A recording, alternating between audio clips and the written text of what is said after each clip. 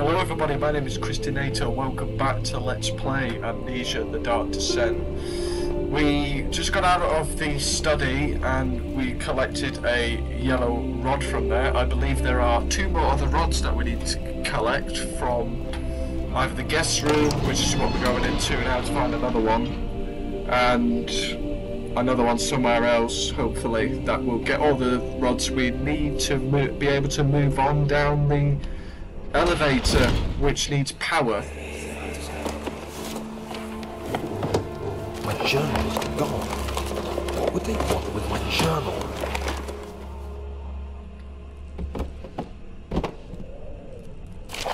July 2nd, 1839. I received a letter today from the Algerian governor's office disclosing the fate of Herbert's expedition. About a week after my departure, Abdullah, one of the men travelling with us, returned from the desert. He was badly injured, as if maimed by a lion. The man rambled deliriously about the expedition being attacked by something horrible. The French quickly dispatched a search party to look for the expedition. After searching for days, they found the camp abandoned without any trace of Herbert or his men. Tomorrow, I'll retrieve the things they recovered from Herbert's tent at the customs house. I don't know what to make of it, but I'm worried for him. Right, so we just spoke about his journal being missing. Maybe is that something that we need to find? I might have some answers to where the other things that we need to look for are. So we're obviously in his room looking for some things, and from what I see, I don't see anything yet. 3rd of July, 1839. Today I picked up Herbert's things at the customs house. I dug through the trove of documents he had carried and found a log detailing the expedition. The nature of this text ranged from quick notes to colourful accounts of transpired events. I skimmed the pages, trying to figure out what might have happened. May 17th, the day I was trapped inside the orb chamber, Herbert dryly states, "Recovered Daniel after 1 hour of entrapment." This confused me greatly. I was suffocating within minutes. How could I have lasted an hour? I continued reading the peculiar text. Herbert states his facts without judgment or passion, but suddenly I could read frustration into his text. He pushed his men to investigate the underground tomb, an effort which seems to have strained the minds of his men. Madness spread through the ranks, and Herbert had to take some extreme measures to continue. He finally visits the chamber himself, where he retrieves the orb to the surface. His account confuses me greatly. If he has the orb, what are those pieces in my drawing room?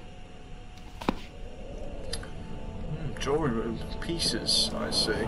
Guess we have to stay in his room for a while to look for some things. Don't tell me that closet wardrobe would be a sign of warning there. I hope not. I really bloody hope not. Book.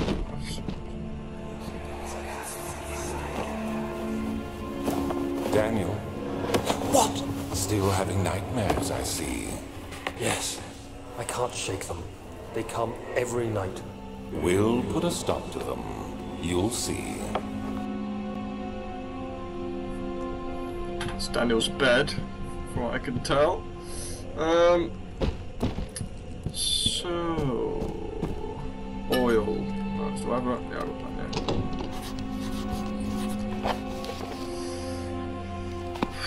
Well, speaking of which,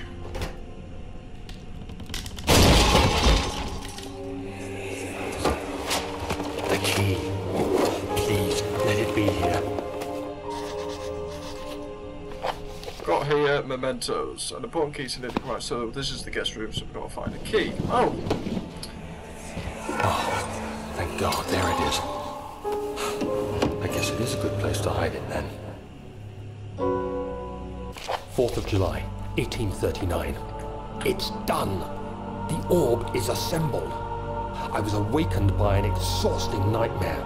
Shaking and sweating, I retired to the drawing room with a cup of tea. The relic pieces lay spread across the table as I'd left them, but somehow I knew how it was supposed to be. I fetched the tar, which I had prepared to fix the pieces together, and without fault I joined them, producing the orb I remembered so clearly. The tar proved unnecessary. It was pushed out from the joining pieces as they merged on their own, with no adhesive. The ancient stone relic now rests on my table. Its immaculate surface and perfect shape could have been molded by a factory. This is all too strange. Very, very nice, very nice. Oh shit, oh my god. Okay.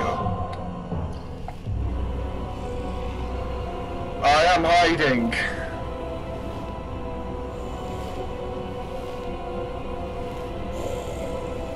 I hear you.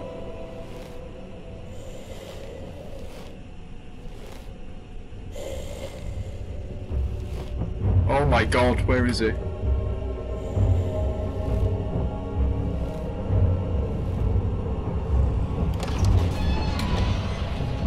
Okay, he's gone now, I think. I believe, yeah. Oh my days. Is that everything I've got from here now? Just double checking everything, put on all the drawers, yeah. Get that out of there, yep, yep, yep. Nice painting, yep, that's everything. So we have the key for the machine, oh that's the machine room key. That's downstairs near the elevator, so we should go down there. Sir William Smith had been marked. There was no way for him to know that the young man from the other day cast such a terrible shadow. Oh god. Did he explode? Has he exploded? Oh dear, look at that torso. It's just got a catch. You didn't catch. Not terrible, terrible. So let's go down to the machine room now, which I believe is down here again. Moving on. Shit, this is the machine room key. Yep. Strange letter frightened him, but it was also the only which offered some comfort. Oh. I don't know, a machine room made sounds like that. I know it would be empty, probably. You can smell this room, you can really smell it. You can smell the rust on the pipes, you can smell everything anyway. 5th of July, 1839.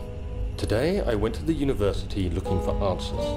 I was able to sneak into Herbert's office and pick up an address book along with some relevant textbooks. Professor Taylor at the Faculty of History was very helpful, and I managed to approach the subject of the orbs. The most interesting aspect was the prevalent trace they had left in our culture. The mythic orbs may in fact have inspired the globus cruciger, which so many royal regalia holds to this day. In ancient times, the orbs were held by priests as a symbol of the sun and its power. As I was leaving, I overheard a disturbing conversation. Sir William Smith, the geologist, was killed last night. Less than a fortnight had passed since I'd asked for his expertise. I know it's silly, but I can't help feeling responsible somehow. Sir William Smith, are you sure it isn't the Will Smith that slapped Chris Rock at Oscars? Oh, I see. Pressure. I'd assume this is some sort of combination. I'm just gonna guess right now. Maybe... complete guess. No, that didn't work. Anyway, I guess we... What is that sound? Is that turning? No. The wheels. It sounds so ghostly down here. You can really smell the wood and the pipes. You can really smell this area. Don't know about you. I can really smell it. The pipes down there. Oh, I see. This is where the rods go. It looks like a rod kind of thing. What's that? Did they go in a specific order? Yes, they do. I'll keep hold of that then for now. Notes that there are only 2 spare rods left in the storage for the elevator machinery. Make sure to only discard the ones which are badly damaged and keep the others in the inner study rooms in case All three would crack again. Storage and study rooms. This looks important. If I could hold this and not the others. I'm going to take it with me just in case.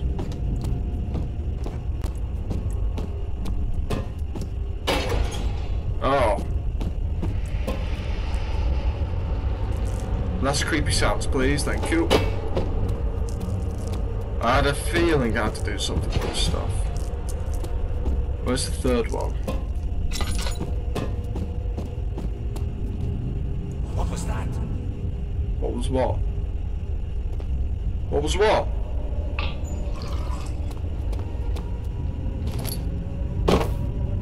Is that the nightmare? I think that's the nightmare.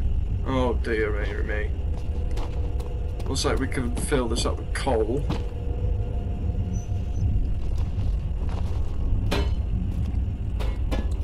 Don't know how much coal we need. I'm gonna put 3 in there because that sounds like a more reasonable thing.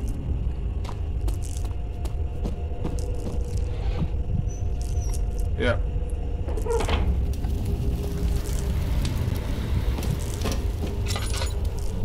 Does that do anything?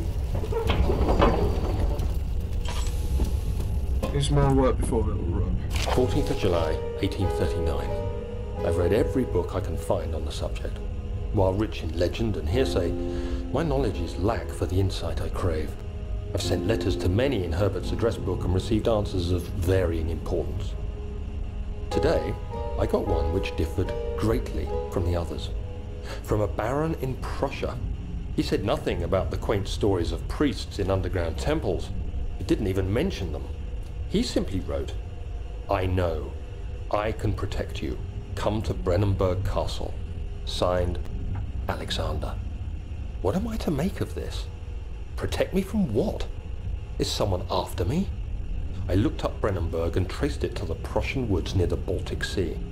While being the least informative letter I've received, it causes me greatest distress and interest. As I write, my thoughts are drawn to my nightmares in which a most disturbing sound calls to me. A sound defying description. A voice from the void. The last few weeks have been awful, with so many sleepless nights dreading a repeat of those horrid dreams. Tomorrow, I shall visit my physician, Dr. Tate, in hope that he can provide me with sedatives to help me sleep. Alright, so looks like we have to continue with this another time. I've run out all of my time for this video. It looks like we have to find another wheel for this machine. We've got the coal burning, we can hear it. We can hear the nightmare above us going away, and we need to find the other 2 rods. So we'll do this another time. I've run out of time right now. Anyway, so thanks everybody for watching, and make sure you like, subscribe, favourite, all that jazz, and make sure you click the video in the description for all the playlists I've done for different videos, and I'll put a video at the end of this outro to show you what other videos I do. So anyway, thanks everybody for watching, and I'll see you in the next video. Bye bye. Oh Jesus Christ! Oh my God! Oh my God! No, I need to hide somewhere.